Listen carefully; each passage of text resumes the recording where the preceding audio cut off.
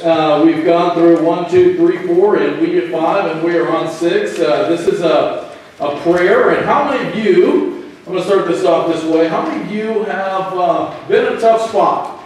You can remember back in your life where it was a dark time. I mean, everything looked like it was falling apart. It looked like you had enemies on all sides. Even some of maybe your closest friends had betrayed you.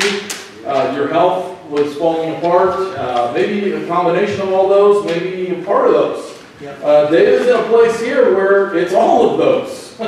He's like, I've got them all. I got enemies. My health is falling apart.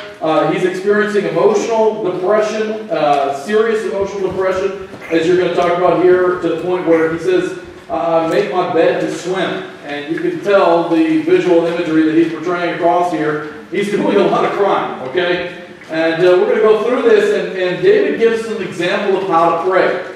So this isn't just about David, although these are David's problems, but he puts them in such a way that we can relate to them. We've been to this place. I'm thinking back a few different times in my life, the darkest hours or whatever. There's been a couple of different times where I've not felt maybe quite to this extent, but I've certainly felt some of these things. And there's no way out of this. There's no hope. There's enemy on every side. My health is failing. Whatever it is that we feel like we're struggling with. And God is there. God answers prayer. God will sustain us through. He may not always work it out in the way we figure it's supposed to work out, but He will always do something. And He is faithful to the people who trust in Him. And we get this example from David of how to pray. Because how many of you, going back to my first question, how many of you have been in a difficult time and you didn't know what to say? You didn't know what to, you knew you needed to pray, you needed to seek God, but you didn't know where to begin. You didn't know how to begin. You didn't know what to say, what to do. And David gives us kind of an outline, if you will, of what to go through, what to say, what to plead for. And I want to start off with one very important thing. If you fall asleep now and you miss the rest of the sermon, which is fine, that's okay, you probably need your rest. If you get one thing from this message, that is that God does care. God cares more about your little problems, or what you think are little problems, than probably you care about those problems. Think about it. I mean, God says in His Word, He says, if one sparrow falls, I see that, and I care about it, and I know that that happens. Now, how many of you, a sparrow probably fell yesterday, you didn't even notice. You weren't there. You didn't necessarily care. You didn't see it happen. But God cares to that kind of detail. And Jesus even makes the point. He says, hey, how much in your culture does it cost? 2 farthings, which is worth literally pennies in today's money, that a sparrow is worth. And Jesus says, hey, it's of infinite value to me. So you are of infinite value to God. And God cares about you infinitely. Each and every one of your little problems that you deal with, or big problems, whatever they are, it does not matter. God cares for them, and God wants you to bring them to Him, and He wants to hear them, and He wants to listen to them. And this is what David is trying to tell you through this song. He's trying to remind you that it doesn't matter what you're struggling with, health, whatever issue, your depression, whatever you're struggling with, God cares. He wants you to lay them on, as it says in Hebrews, on the throne of grace, and allow Him to work a miracle for you of change. Change. How many of you are in a tough spot and you want to change? I mean, how many, okay, we'll back this up a little bit. How many of you have been in a tough spot and you didn't want change? You're like, oh, I'm just perfectly ready to accept that my emotions are falling apart, that I'm in depression, and that I see no way out of this, that I have no hope. I'm good. That's okay. I'm great, you know. If you're in that state, you're probably not going to get help. But God wants change. He wants to help you, and He can help you. And if you call out to Him, He will hear your prayer, and He will deliver you from the things that oppress you the most. Because that's what God is. He's here to give us freedom, not just from sin, but from the things that we struggle with, from all the things that we struggle with. God wants to give us freedom from those things. Cry out to Him. You remember the Israelites in Egypt? That was the first thing they did. Well, not the first thing they did, but eventually they got to the point where it got so tough, they said, we got to get on our knees and start crying out. And God said, I heard that prayer, and I prepared a way of deliverance. And God did. And like I said, it might not be the way you think it should be, but there will be a way of deliverance. So this is essentially a list of things that we should pray for, that we should beg for from God. Plead and beg for Him and say, God, I need this. I need it all the time. And this should be a continual prayer of your heart. And some people say, oh, I struggle to pray. I struggle to have this time to pray. And, I struggle to have the desire to pray. Well, if you understand where God is and how much He cares for you, praying should come by second nature. You should just, wow, yeah, I'm in the car by myself. Boom, I'm going to start praying, calling out to God. God, deliver me in this situation. God, please protect my family. Lord, deliver our community from the attacks of Satan. Whatever it is, just keep praying. Prayer should come naturally when you believe that God cares for you and the problems and issues that you struggle with. So what are some things that David shows us by his example what we should be praying for? Got a couple of things. Just make sure this is working here. There we go. Start slow. There we go. Okay, we're good. All right, the first one here is, and this is of course in your notes, you'll notice that in your bulletin you have a copy of the scripture passage, and then you have a list of notes there that you can follow along, and then the verses that are there highlighted will be up on the screen. But the first thing we should do is to beg for mercy. This is absolutely essential. But let's look at these verse 1 here. We'll notice here that this is the chief musician on Hebrew's terrible, but Neganoth, which is like, if I remember correctly, that's more wind instruments, flutes, lutes, those type of things. Upon Sheminith, a psalm of David. So David specifies who's supposed to be directed to, that it is written by him, and that it's supposed to be played by the chief musician, and he even, like we've talked about in the past, specifies exactly what type of instruments it's supposed to be played on. But here we have the first one. It says, O Lord, rebuke me not in thine anger, neither chasten me in thy hot displeasure. That's the first thing we should always start our prayer with. Because let's face it, let's face the reality, all of us have sinned.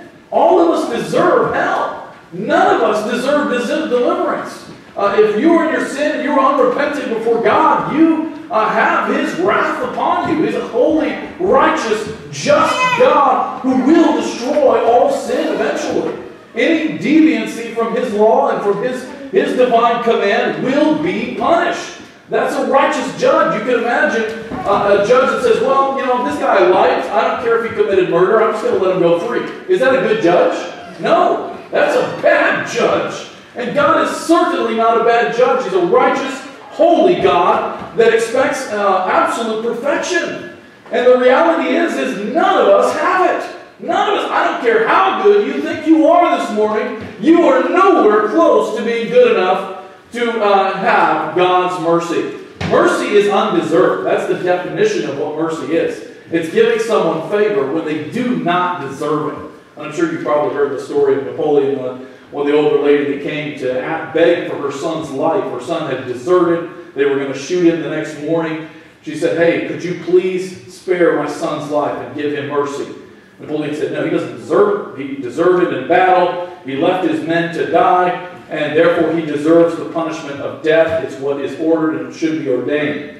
And she said, no, could you please give my son mercy? And Napoleon said, no, wait, you didn't understand. I just explained to you he does not deserve mercy. She didn't give up. She asked one more time, could you please give my son mercy? And it finally dawned on Napoleon what she was really asking for. Mercy is not deserved. See, we're the ones that deserve the punishment. We deserve eternal hell. But God, is in His mercy, if we are willing to beg for it, is always there to give it to us. If we go to Romans chapter 3, verses 23 and following, we see very clearly that it says, for all have sinned and come short of the glory of God. Now, sometimes I like to figure out if there's a way that I can get myself in the exception to all, but there isn't. All of us have sinned. All of us have come short of the glory of God. None of us have followed His law by perfection. In fact, some of us, let's admit it, me included, we've made some major boo-boos. We've done some serious crimes.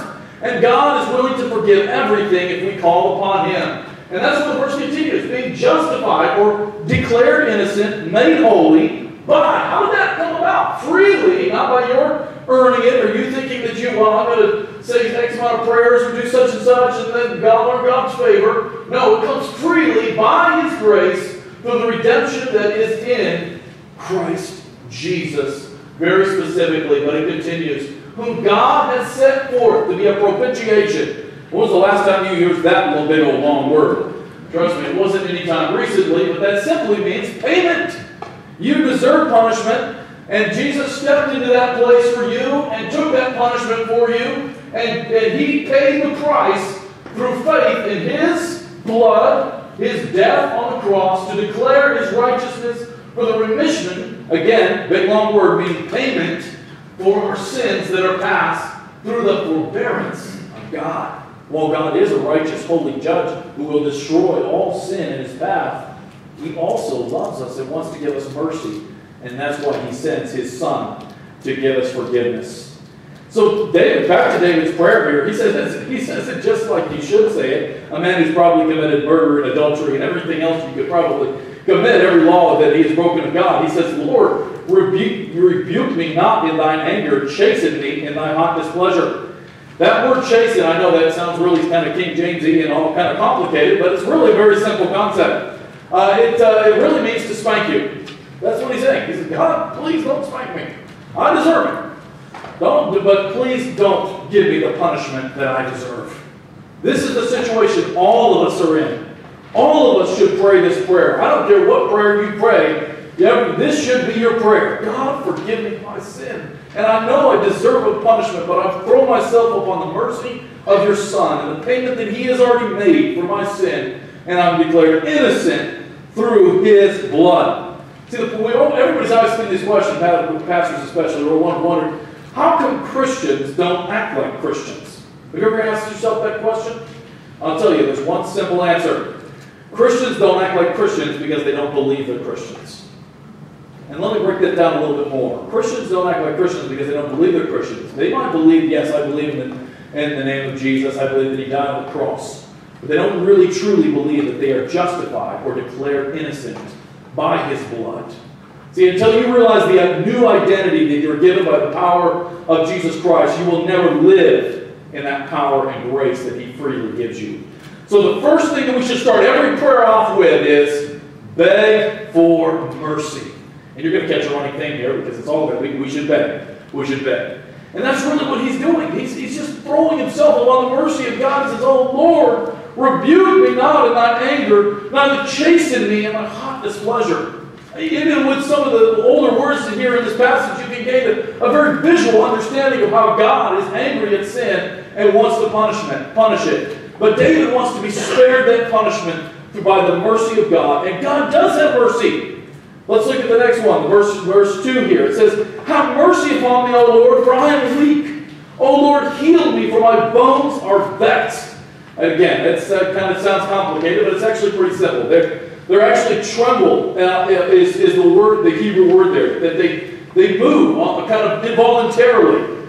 The word for weak is not just simply morally weak, although David could talk about that, but he's actually talking about, more specifically here, the fact that he is physically weak, that he is struggling with certain physical ailments that he is dealing with. How many of you have been in that situation? Where's my hand?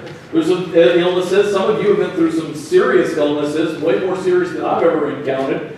But we need to call out for mercy from God and beg for physical healing. This is what we do during prayer time. This is why we have that new prayer request board back there. We're going to be having a Wednesday night prayer time because we need to be lifting each other up in prayer and ourselves and ask for physical healing. It seems like what he's describing here, that his bones are vexed or that they tremble continually, is some kind of fever. I don't know what David specifically struggled with, but it's some kind of severe fever that probably came back often. In my mind, that sounds like malaria. You can go do some study, figure out what it is, and come back and tell me. But whatever it was continuous, and it was very severe. And David's like, God, please heal me. Lord, I need physical healing. My body is broken. It's falling apart, and I need God's healing in my life. Now remember, sometimes God does grant healing, sometimes he doesn't, all according to his mercy and his plan. But we should be asking and pleading God. This is exactly what David is doing. He's saying, God, I have physical ailments. Come and heal those physical ailments. And he's trusting that God will deliver him. So the first thing that we should do is beg for mercy. The second thing that we should do is beg for physical healing. But there's some more that we need to beg for. The third thing is that we should beg for spiritual healing. Now, you will notice that here verse 1 is my first one. Verse 2 is the second point. But if you look at your notes there, you'll notice that there are verses 3 through 5 dealing with this next thing, spiritual healing. Because we all need it. Now, I'm going to let you in on a secret here. You can't do it. I know we have tons and tons of self-help, motivation, blah, blah, blah, stuff out there, and it's even gotten in the church, and we're trying to pull ourselves by our bootstraps, and if I just do this, I'm going to make it, and I'm going to make this happen. But you cannot heal yourself. Okay, go back and listen to some of my sermons on Romans. We went into great detail on that, right? Extensive detail. You cannot heal yourself. That's what the Roman believers thought. They believed in justification by faith alone. They believed in all those things that we would believe in as well. What they didn't believe is that God could change them. It was about sanctification. They thought, hey, if we just follow the law of God, and we just cling to it, and we just do our very best, we're going to become a better person. But is that true? No. Paul says, no, wait, whoa, slow down. That's only going to produce more sin and more death. More spiritual depravity, more spiritual sickness. He said the only way you can change is by calling out to God and allowing God's grace to come into your life and change you by His power completely. This is what David does. Even though he is living before Christ, even died on the cross, he's looking forward to Christ's power and he's saying, God, heal me. I've got major spiritual problems. And if you don't believe me, go read some of the stories about David. He had some major spiritual problems. He had some major spiritual struggles. Let's break this down as to what he's asking for here. A couple of things that we're going to see here. First of all, verse 3. Let's look at that one first. We see here that his call for spiritual healing is immediate. Let's look at verse 3. My soul is sore vexed, but thou, O Lord, how long? Now, can you imagine if you were in great emotional distress and you were in major emotional, spiritual trouble, and God said, you know, I'm in the restroom right now. I'll be there in a few minutes. Is that very encouraging? I've even been in a really tough spot. And he said, well, you know, somebody that was supposed to help you was like, oh, just a sec, I'll deal with it in just a minute. I'm busy right now. Does God do that? No, God is right there. And he implies this by his question. He says, how long, O Lord? While he feels like just a few seconds would be way too long, he also is acknowledging that God is going to be there. That God is going to be there immediately. And that he cares not at the moment that David utters those words, not just sometime in the future. Spiritual healing comes now. Go back and study in the New Testament. Paul is very clear about that in Romans. He says, hey, if you don't believe that spiritual healing comes past tense and is present continuous, you're going to miss the point of the gospel. That's what the early Christians were struggling with. Spiritual healing can come now. It comes simply with surrender. It comes simply with us saying, I can't do it. God, come into my life and change my life and come take over your power. Let's look at 2 Corinthians chapter 6, verse 2. It says, for he saith, I have heard thee in the time accepted, in the day of salvation I have suffered thee. Behold, now is the accepted time. Behold, now is the day of salvation. See, the problem with a lot of believers today, we worry about the past. Maybe you worry about, well, made some major mistakes back there. Or maybe you're young or you're new in your faith and you're looking forward and you're like, well, how am I going to keep in this? I feel the power of God now. I have a yearning for God's word now, but when I look at the future and I look at all the temptation and all the things and then I look and see some of my friends who are in the faith and then they walked away and they disappeared and I worry, is God going to preserve me in the future? See, God doesn't ask for you to worry about the past. God doesn't ask for you to worry about the future. God just says, trust me right now, and I will take care of both. That's what he's saying right here in this verse. He says, now is the time of acceptance. We don't have to worry about the past. I've heard many people say, well, God couldn't save me. I've done too much evil. That's not true. And we don't have to worry about the future. Well, God couldn't save me because I'm just a person that fails all the time. And whenever I get temptation, I just fall right into it. No, we don't have to worry about that. What you need to do is say, I'm going to make a choice right now and trust that God has saved me, cleansed me by His blood, justified me past tense continuous, and that I can rest in His power and He will deliver me. David is calling for deliverance, spiritual deliverance, and that is immediate. But that's not it. Let's keep going. Verse 4 is also complete. Return, O Lord, deliver my soul. O save me for thy mercy's sake. Now, can you imagine if you were in this kind of situation? David is talking about that he's got physical enemies, he's got spiritual enemies, he's got all kinds of problems. Can you imagine if God said, okay, I'm going to get you out of the physical issues, but I'm not going to deliver you spiritually. That would be terrible. That would be tragic. Because actually, the way God usually works in our lives is that it's the other way around. Because the other is more important. See, God may not deliver you out of a physically difficult situation because He wants to work on you spiritually and to change your perspective. Yeah. How many of you have been in that place? I've certainly been there. I'm like, God, if I could just be out of this situation, I'd be happy. And God's like, no, I'm using this situation to make you happy. So you're going to stay there. Because I want to teach you a lesson through this situation. You remember Paul calls out to God and says, deliver me from this messenger, this thorn in the flesh. Yeah. He prays 3 times and God says, no, it's not going away because Paul, you got a pride issue. And this is how I'm going to deal with it in your life. So God's spiritual healing is complete. It goes down to our very soul. That eternal being that is within us, that is immortal. And we'll end up in one or two places, right? Hell or heaven. And he says, that's where I want to deliver you. That's where I want to give you not just partial deliverance, but complete deliverance. Let's look at Psalm 79, verse 8. It says, oh, remember not against us our former iniquities. See, David knows, man, I've got some major things I did wrong. He was a murderer, an adulterer. He did it all. He says, God, please forgive me of those things. Don't remember those things. Let thy tender mercy speedily prevent us, for we are brought very low. Help us, O God of our salvation, for the glory of thy name, and deliver us, and purge away our sins, for thy name's sake. That's what I said earlier. Christians don't act like Christians because they don't believe they're Christians. You don't believe that you're saved. You don't believe that you're changed. You don't believe that your sins are washed away out of the blood of Jesus Christ, and that you can walk in spiritual victory and not in sin anymore. God does not remember your sins anymore.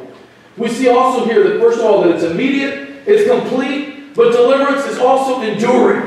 Can you imagine if you were in a difficult situation and someone saved you out of it, and then they put you right back into it? What kind of a Savior would that be? Can you imagine if you're drowning out there in the ocean and they pull you out, dry you off, and go, oh, wow, I'm so glad to not be drowned anymore. And then they shove you right back in. No, that's not what God does. God's deliverance is enduring. It continues on. Let's look at verse 5. And for in death there is no remembrance of thee, and the grave, who shall give thee thanks? What he's talking about is that in eternity, those that go into eternity lost, resisting the power of God into hell, he's saying they're not going to be able to thank you. But I can thank you because I know when I die, I'm going to heaven. And I'm going to be there for all the rest of eternity praising God and His deliverance. We've got a couple of verses here. Let's go on to the next one here. Psalm 86, verse 13, it says, for great is thy mercy toward me, for thou hast delivered my soul from the lowest hell. Now, again, this is what I'm going to go back to. The situation here, David's in a tough spot. I think this is continuing on what we've talked about in the past. You remember he's fled out into the desert. His own son has betrayed him and is now chasing him and trying to kill him. And that situation doesn't go away overnight. In fact, David deals with the ramifications of that situation to the very end of his life. So you might say, well, David, I mean, come on. Did God really deliver you? I mean, you still struggled with some of these issues for the rest of your life. Even though Absalom was killed, there were still other consequences that David had to deal with. Betrayal of a close friend that actually killed his own son, so on and so forth. Go back and read the story. There's a lot of detail there.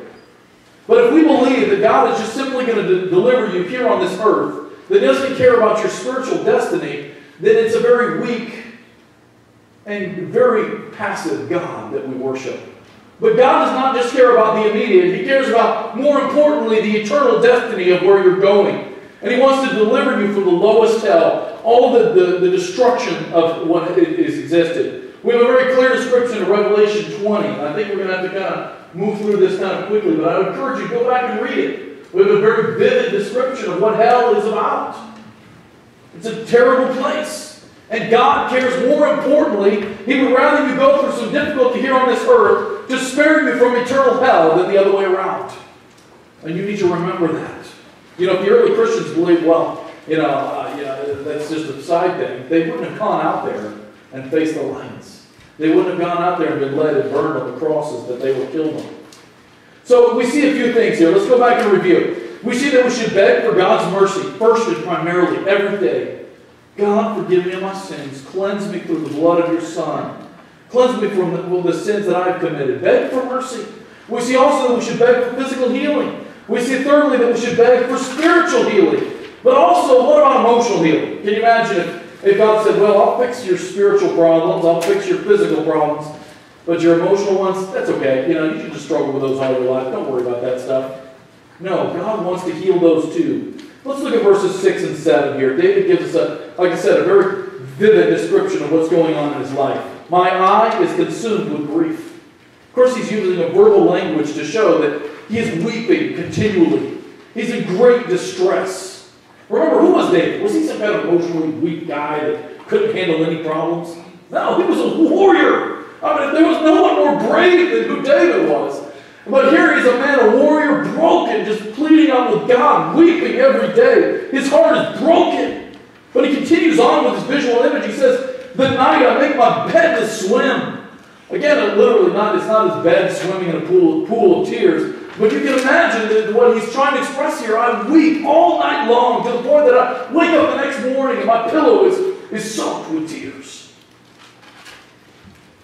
Does God care about that? But he doesn't stop there. He uses 3 different visual images to try to portray what he's going through. It says, I water my couch with my tears. How many of you have been in this kind of situation? How many of you, in those dark days, you wept? Man, I've been there. I've prayed and cried and wondered where God was and wept for God and fasted for days on end, pleading for God to change the situation I was in.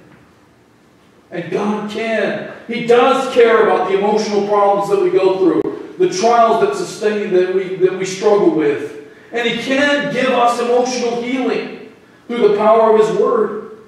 It continues there, verse 7. It says, my eye is consumed with grief. It waxeth old because of my enemies. He said, I weep so much, it feels like my body is breaking down because of how much emotional pain I'm going through.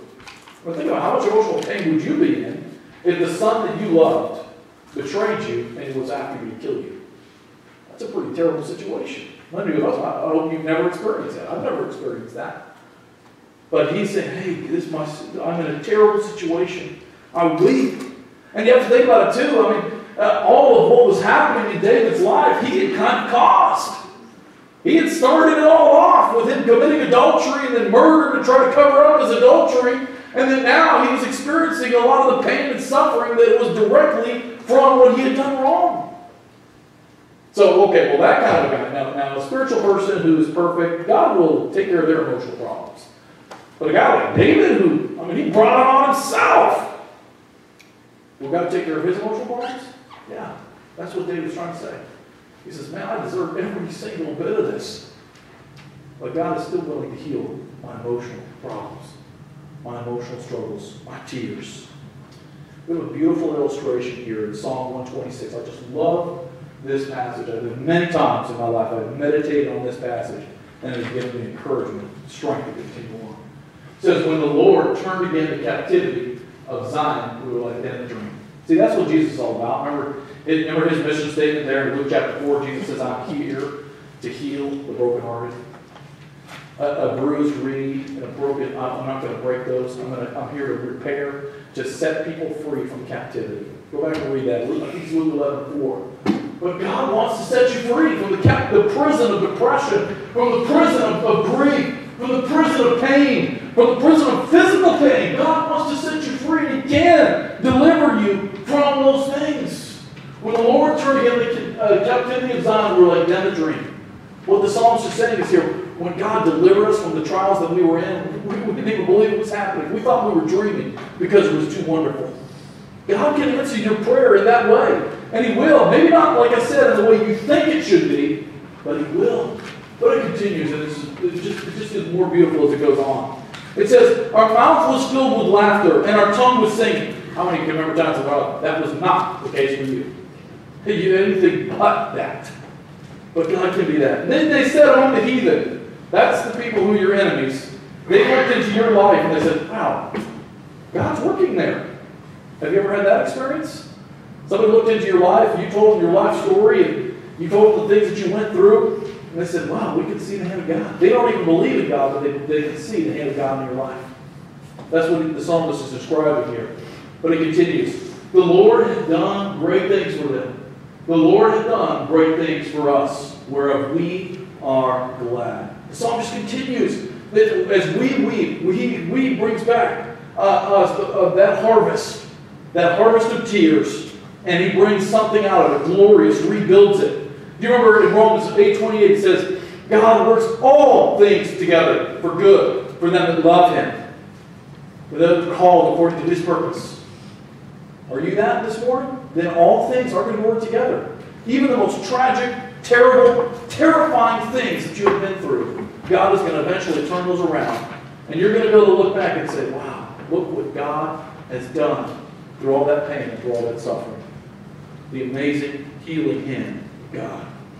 So God, let's review here. God wants you to beg for mercy. God wants you to beg for physical healing. God wants you to beg for spiritual healing. But he also wants you to beg for emotional healing. And finally, this morning, he wants you to beg for deliverance. You believe that God can deliver you? He will. He can. Even in the toughest of situations. Let's look at David's situation here. He describes it verses 8 through 10. Depart from me, all you workers of iniquity. For the Lord hath heard my voice of weeping. The Lord hath heard my supplication. The Lord will deliver my prayer. Let all mine enemies be ashamed, and sore-backs let them return and be ashamed suddenly. Now remember, some of these enemies David deserved it. I remember he had some enemies, like I think it's not Abner, but the father of Bathsheba. I can't remember his name right now off the top of my head. He joined Absalom against David. Absalom being the son of David. And the reason why was because David had committed adultery with his daughter, granddaughter, excuse me, not his daughter, his granddaughter, and then murdered her husband. Now, is that the kind of guy you want to spend time with? Probably not. All right, I didn't think you wouldn't like him either. So some of this he deserved, his enemies. And he's saying, God is going to deliver me, even though I deserve the punishment that came upon me. Like when Shimei came out and cursed him, they said, let's go ahead and let him do it. I deserve it. But God can deliver and turn that around. And God did. If you remember, if you read the whole story, eventually David was restored to the throne. God worked through it. Yeah, it wasn't all probably the way David had preferred it or wanted it, but God worked through the situation. But more importantly, like we started off with, God wants to deliver you from your eternal destiny. God wants to deliver you from the spiritual warfare that you are in, which is so much more important than whatever physical things that we observe around us. But I put this in your notes because I want you to remember this. God loves to hear the cry of the oppressed. Now, how do you know that? Am I on the side of God? That's been the eternal question throughout history. Are we on the side of God? Or God's on our side? So on and so forth. I can tell you what. If you're oppressing somebody else, God is not on your side. God will not help you. In fact, God will do his utmost to stop you. You're going to be in trouble. God loves to hear the cry of the oppressed. If you go back and look through the Old Testament, we can see over and over again, like I said earlier, the Israelites, they're being oppressed in slavery. The king orders, hey, I want all the males born to be killed. And then, of course, the midwives say, well, hey, we're not going to do that, so we're just going to disobey, and we're going to deliver these boys anyways. And it just continues on and on. And then they are eventually delivered from Egypt. God hears their cries. And all of that is recorded to tell you one thing, that God will hear your cry.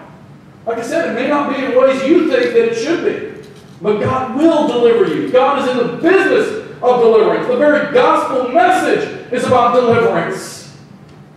God loves to hear the cry of the oppressed and will give them the truth for their deliverance. We're going to get to this psalm eventually.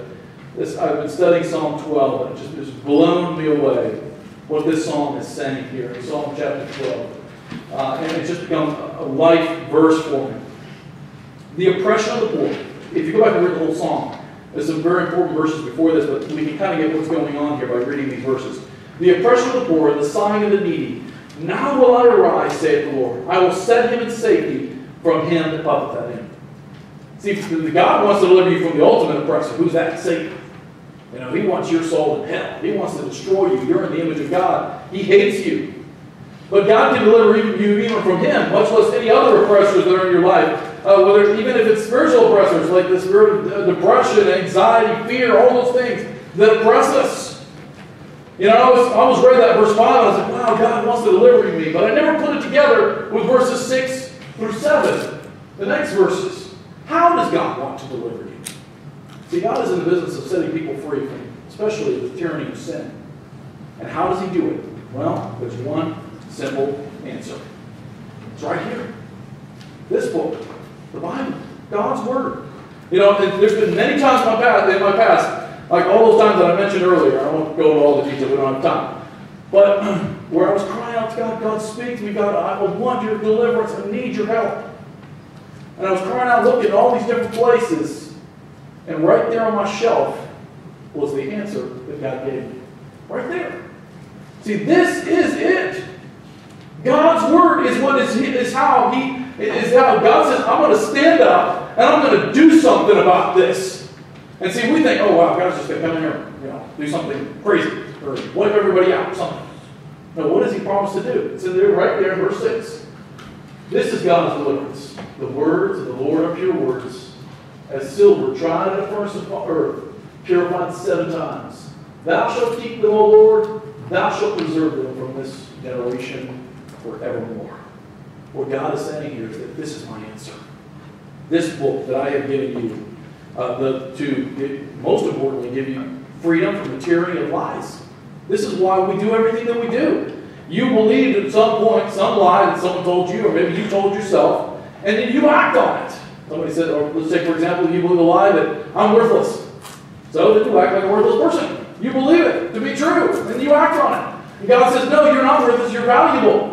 And that's where he says that in the Word. And that is to set you free from that lie, that oppression. I mean, go back through history. All oppression, all that humans have ever done upon each other are based on one thing: lies. Lies. You deserve it. You don't deserve deliverance. You deserve to serve me, do what I want you to do.